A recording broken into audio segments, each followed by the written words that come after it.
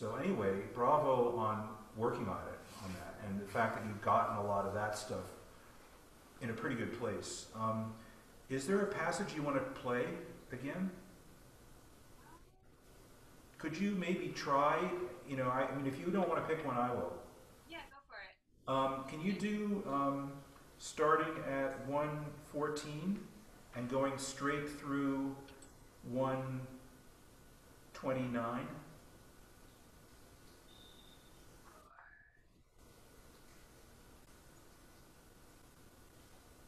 Okay, yep.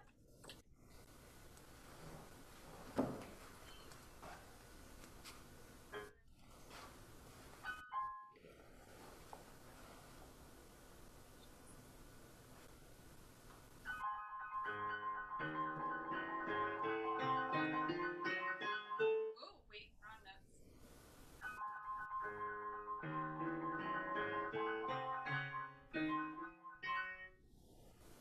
Sorry.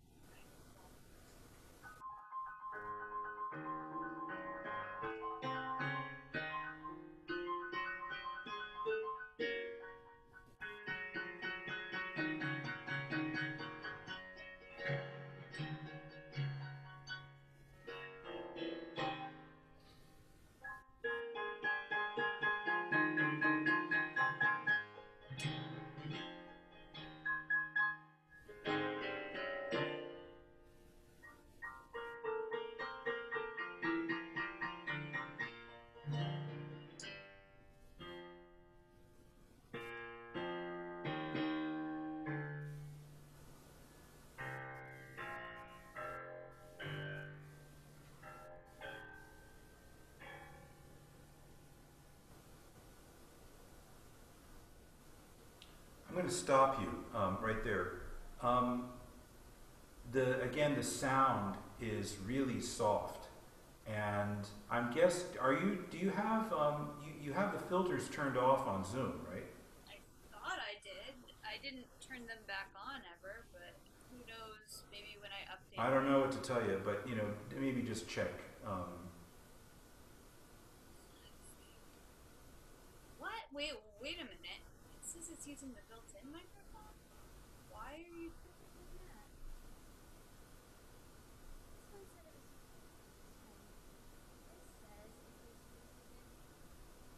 Hold on. Try.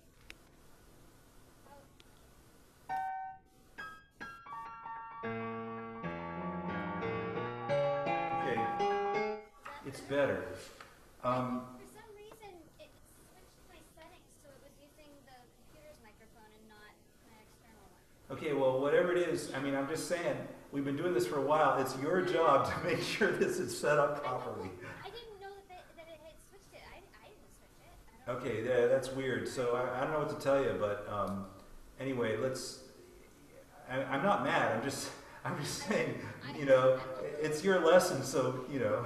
Sorry about that. No, it's okay. Now look, let's try to get at this now. Come on. So the left hand there. Can I just hear the left hand alone on that first two measures?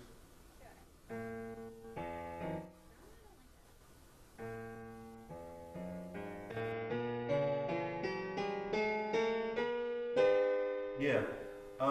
Just you know, the whole thing. Can you play the whole thing? You know, it calls for pedal, right? Can you play the whole thing marcato all the way through? You know what I mean? Okay. Big full drop on every note. Oh,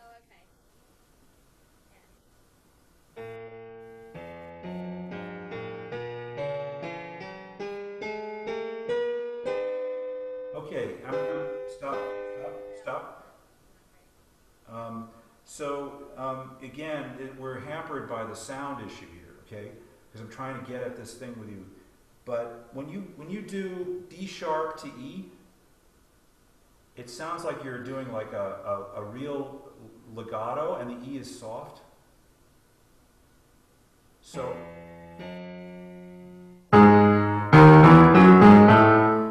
they should all be just as full and big. Now I realize there's a crescendo, but it should be a crescendo that goes over the course of the two measures. So bum, pa, pa, pa, pa, pa. The articulation should be basically the same on all the notes. Okay? I just want to make sure. Let me just hear if you play that again. See if you can really listen to that spot.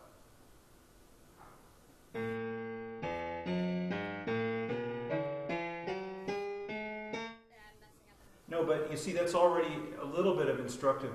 I don't mean, you know, this is what we're doing. We're exaggerating different parts of the attack to try to listen to the sound. So when I hear that line, I just want to make sure that none of the notes disappear. I mean, it should be all, you should be able to hear all the notes. Yeah. So just, it's a direction, there's a direction to the line, but none of them are weak. So anyway, just listen when you get to that spot. I was hearing that. And then when you get to, I want to hear you just, maybe you can just start on 116 and just do 3 measures.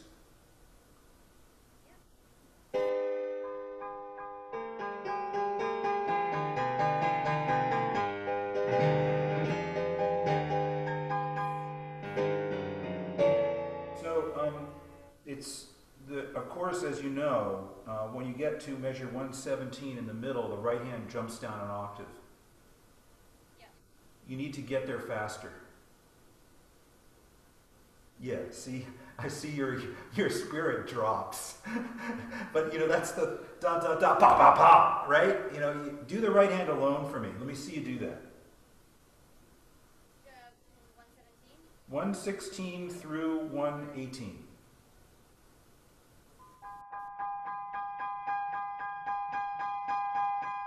No. Okay, stop. Do you understand? That needs to be practiced. Yep. Because what's happening is you're cutting yourself too much slack there. And your left hand seems ready, more or less, but, you know, don't ignore the right hand. My left hand a lot. Well, you know, it's funny, like, I don't think that right hand's that difficult, but it needs, you know, it's like when you're playing it, you're doing something where it's like you could have, these little things could give you more of an edge in this passage. Just making sure that you work that, let's see.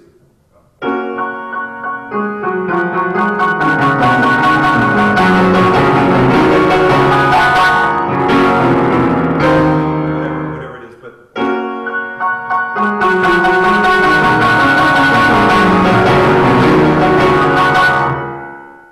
somehow I don't want the right hand is just an F sharp chord. And it's just over and over and over again. So when you do the skip, it's not an articulation. You're not articulating the skip. It's just part of the stream. So get your hand ready, when you're doing it, so it's all flowing. Yeah, just not but I can't, there comes a point, like I was saying, it's hard to tell if the pianist is doing an interpretive thing or it's a technical thing. But whatever it is, compositionally, I think it should not interfere.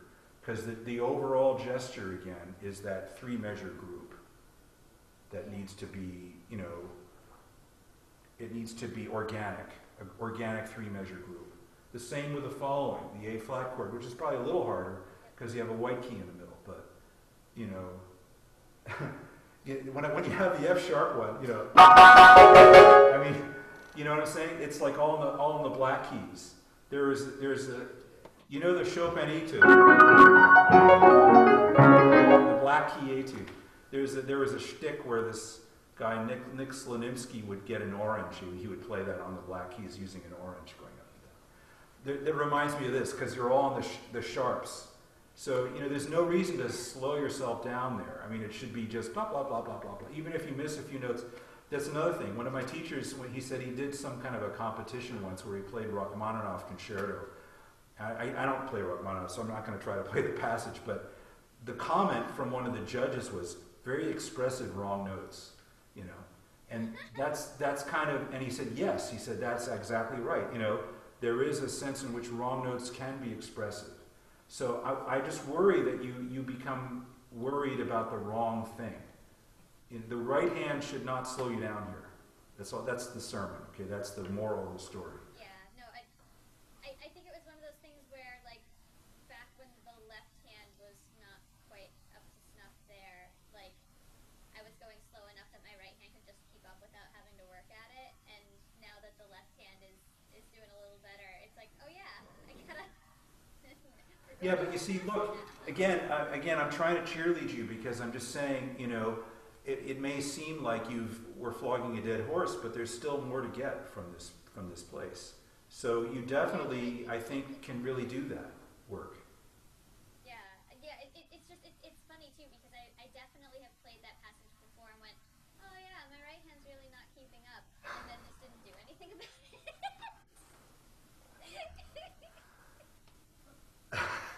Yeah, I always. Sometimes it's nice to have somebody else being like, yeah, remember that thing that you thought that you noticed? Yeah, you got to do that thing.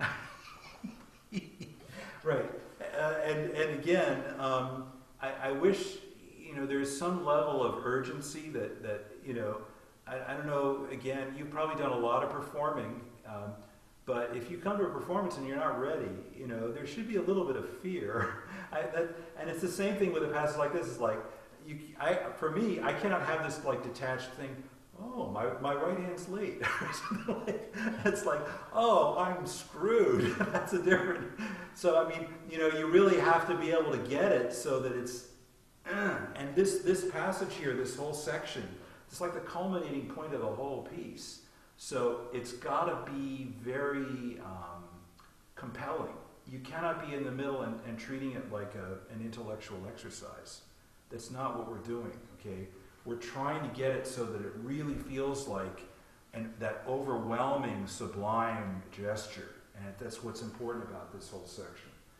So keep thinking about that, how it all kind of feels and reflect on it. That's part of that reflection thing, where in 5 years you'll come back and think about the piece and you'll be like, yeah, that's how that's supposed to sound. And then you work it up again. It's like, oh, I remember this. And it's like, oh, I got to make sure. You'll remember, It won't just be intuitive. It'll also be memory. You'll remember the places that didn't feel right. And then you will anticipate that when you go to rework the piece. And again, when you play other Liszt pieces, you'll see similar passages and you'll already know, okay, I know what needs to happen here. I can see compositionally, he's got a line and there's just a chord, that kind of thing. So believe me, these are things that once you kind of go through it a few times, it does get a lot easier because you recognize it. You recognize what the nature of the passage is calling for. And that doesn't mean that you always know everything right away. There's a particularity to each piece. But there are also general style things. And this is definitely one of those places when people hear this music and, there's like a whole bunch of Liszt fans out there, they expect that, what we're talking about. They expect it to be like that. They don't want it, if they hear like a hitch in there somewhere in the right hand, it's going to seem odd, so hopefully you can live with those ideas.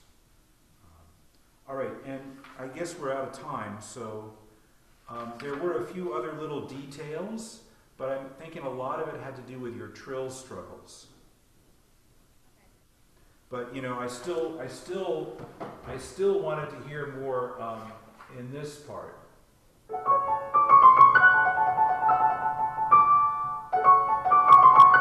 The way you manage that, again, vocal. It sounded like is what I heard. Okay, I went. It's a vocal line. It's a singing line. It's not da da da da da da da da. It's not it. So just be careful of when you have like a little place like that where the notes suddenly get faster in the melody. They're still full. Da da da da da. Manage and practice it like that. And anytime you have something like that, anything that's like a slur, da-dum, da-dum, again, an elegant line, not a jab, never a jab when you have those. And it's not just a question of balance, it's a question of how you manage the way you play it physically, the way you move to play the line, the melodic line. So, and I wish I could go through and compliment all the good things too, but I want to make sure I don't miss those little things, okay? So there's a lot of little places where you were sensitive and you were smart, so I'm sort of ignoring all the good stuff. But, okay, we should probably stop. So that's very cool. The next, yeah. So as always, if you have anything you want to talk about, you can just send me an email, or you can even call. Sure. So probably email is the safest. I actually had a job this week. We did some recording sessions with the Lexington Symphony. And so yeah, it was all socially distanced recording at Cary Hall in Lexington. So that was weird. It was hot. I had to wear a tuxedo and play difficult music and accompany students. They had some high school students in there. But it went off well, and they sent a paycheck, so that's nice. But in general, it was interesting actually having some actual work to do as a musician. It's been an interesting moment. I don't know how you factor that in. You've got other life concerns right now, but there's a Zoom. I do with my church. We've been having Zoom conferences for various committees that I have to be on. And if one of the people in the conference is a little hard of hearing, they tend to command the floor most of the time because they don't realize other people are trying to talk. So that they're like, and they said they tweak up the thing really loud so their voice comes booming through. And I'm usually just sitting there. I'm going like this. I'm like the last one to get to say anything, which is probably okay. Piece of paper or something. Yeah, I know. Well, it's like I'm starting to get visual aids. It's like, here's Verdi.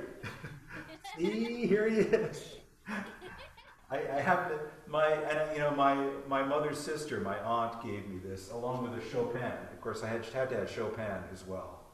See, I have the Beethoven one. Yeah, I saw that. That's what inspired me to do this.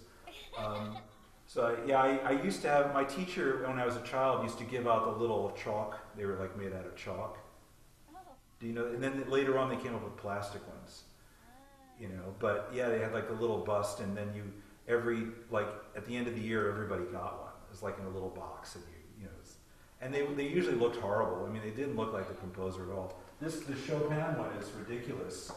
I don't think he really looked like this. And this looks more like a movie star look. He's got I was going to say he looks like one of those Gothic authors or something like that. Yeah, exactly. He's got the bow tie and stuff. And the hair looks very, very Hollywood, right? But it's Colin Firth playing Chopin. What did you say? Oh, it's like Colin Firth playing. Oh yeah, yeah. Exactly right. Yeah. So anyway, we can have fun with that too. All right, I'm going to say goodbye, Yes. and good luck to you, and keep going. You've done a very fine job this year, and we put up with some really rough stuff. So you're doing great. Just just keep it alive. Keep hope alive. Keep All doing right. what we're doing. Yeah. All right, Paul. Okay. See you in a couple weeks. Okay. Take care. Bye. Bye.